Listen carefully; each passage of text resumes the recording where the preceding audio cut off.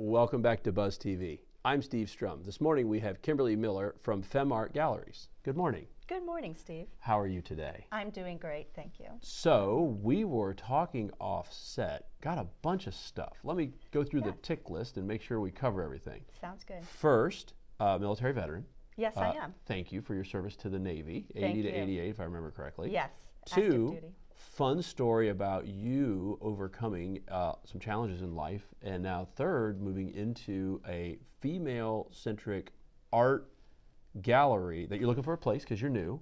Yes. To help not only show what you do artistically, but talk about some of the things of inequality between females and males in the art industry.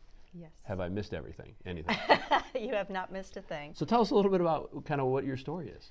Oh, well, I did serve in the United States Navy, and Jacksonville was my very first duty station, and that was in 1980 to 82. And after I was honorably discharged and enjoyed my 8 years of service, I served 2 years reserves, and I became a mom, and my whole life changed. And I was hoping to go back into the Navy after I finished my education, but instead, being a mom, I decided that my family would be priority in my life, as many women make that choice when they're choosing early on between career and family. Family tends to take the priority, as it should, in my opinion.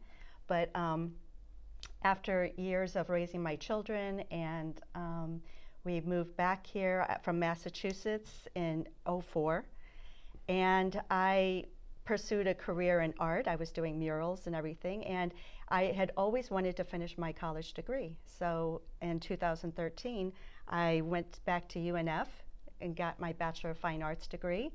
And although I had been told in the Navy and through other sources that I would never make it through college because I was not very studious, and they did not feel that being a woman I could really make it with all of the challenges of being a mother and everything else. But 2017, I graduated from UNF. At age 29. Yes, actually, yes. With some experience. Oh, and plus, I've been 29 for 13 30. years this year, so it's cool. Yes. This bald spot now, I got to go with 31, but it's fine.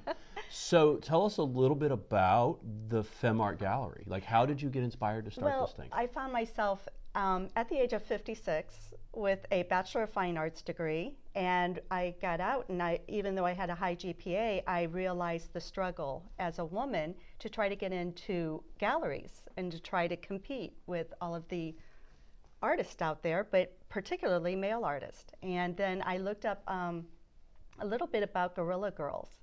That's a really great organization that brings about statistics of women artists, and I found out that women only make 81 cents per every man dollar in the art world. And we also, even though we make up 51% of working artists, we only get 17% of art exhibits. Interesting. So I said, I need to change that. And I'm also, because I'm an activist, I said, after being involved with the Women's March and in Washington, D.C. On January 21st this year. of 17. 17.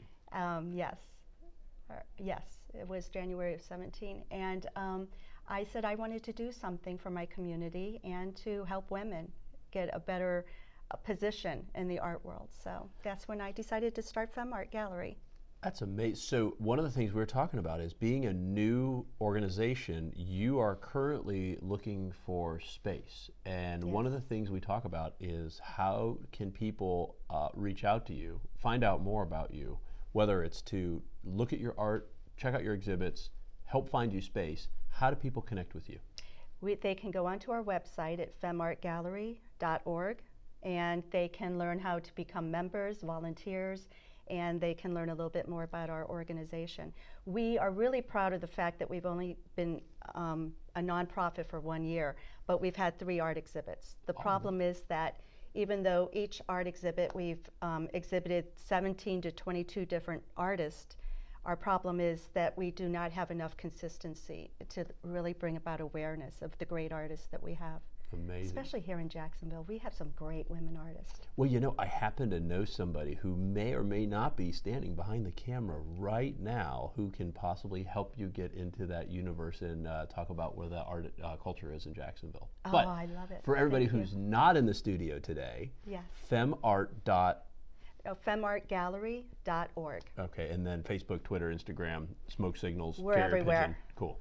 Well, thank you for joining us, and I appreciate everything you're doing for the women's movement and everything you're doing to help bring art to Jacksonville. We are a dynamic culture. So thank you, Steve. Absolutely. Thanks, guys, thanks for joining us today on Buzz TV. If you like us, share us, and remember, live with gratitude.